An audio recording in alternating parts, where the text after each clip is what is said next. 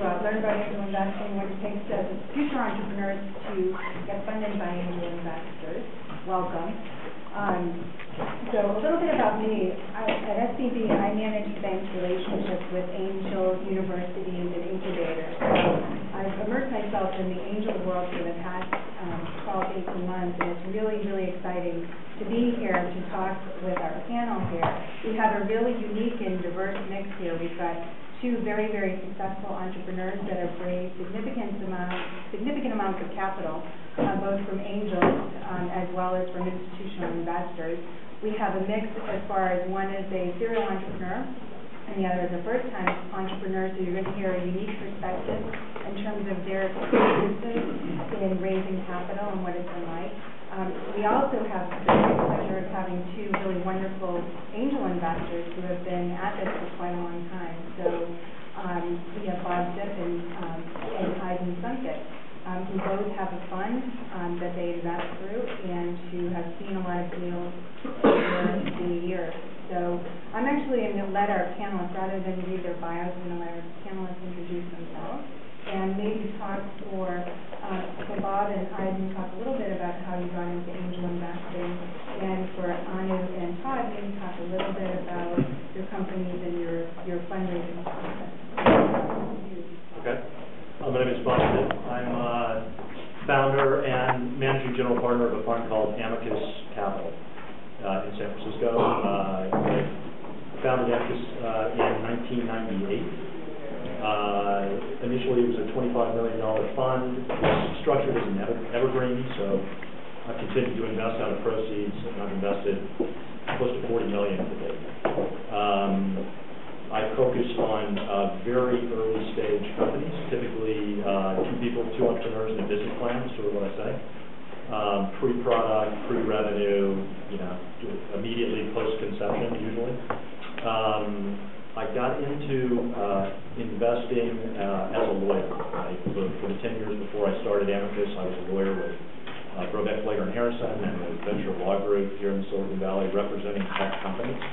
And in that process came to know many angel investors and institutional VCs, was interested in being on the other side of the table and took the opportunity when it arose. Great, thank you. Sure. My name is Shukla. I'm a serial entrepreneur. I started 3 companies, and I've used both angel funding and VC funding. Actually, all 3 companies were VC backed, and also have some angel money to get us off the ground.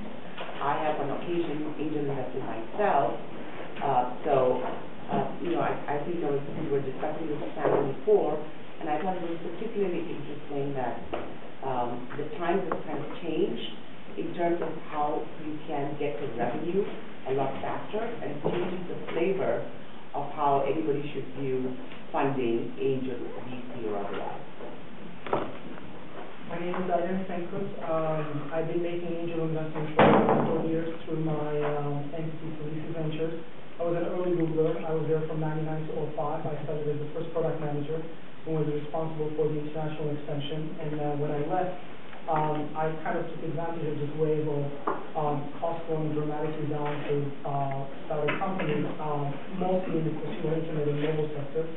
In the 4 years, I made over 50 investments. I have 11 exits to date. And even though I invest in a smaller financial scale compared to Bob, what I try to do is really help the entrepreneurs with getting the best investors, helping them form syndicates, and then really helping them at major turning points in their companies. And I also happen to know Todd as a friend and also an investor in his company, so it's a very interesting perspective today to be on the panel. Great. My name is Sacerdoti. I actually attended Stanford Business School, graduated in 2003. And in August of 2006, I raised money for a company called BrightRoll, which I co-founded as an engineer, who I knew from my prior company. Since that point, we've raised 3 rounds, $1 million angel round, and then 2 subsequent institutional rounds. So I've sort of learned a lot about the fundraising process, both as a first-time entrepreneur and as going through both the angel and institutional fundraising process.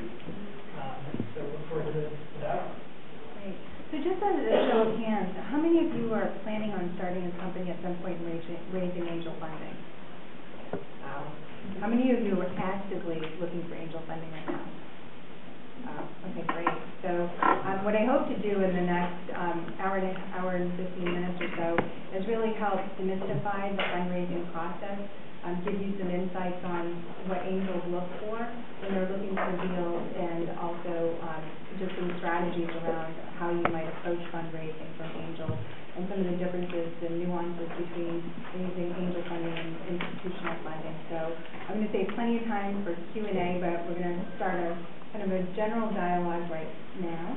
And you know, if you have questions, feel free to chime in as we go along. So Todd, to take it over to you first. So I read somewhere that when you raised your first round of funding, that you had 9 angel investors lined up for that. So can you maybe talk a little bit about how you got to 9 and what it was like rallying 9 angels? I mean, you often hear that herding angels like herding cash, and so I imagine that was kind of an overwhelming process. Yeah, it's challenging. I think that, you know, at that time we were, as a company, myself and my co-founder, we really made a decision that we wanted to have angel investors and not institutional investors. A lot of that was driven by, you know, we were extremely early stage. We still wanted to have a lot of flexibility around making decisions. We didn't want to sort of have a huge overhang of capital in the company, and we were still just iterating really quickly. And from our diligence with other companies, we had heard that sort of that was the right path, and so we pursued it. So we met in the process probably about 50 investors through that process. Most of the leads that we talked to during the process came from, you know, a very small set of personal relationships, and then asking, you know, every investor we talked to give us 2 or 3 other names of people that, you know, they thought highly of. And it really is very much an iterative process through that group. But we talked about this on the call earlier, but the most important thing for us during that process was to find somebody who's willing to lead the round. And the person who's willing to lead the round really ended up corralling the group and sort of driving the group, driving the process, driving the timing. So once we found that, it did make the process a lot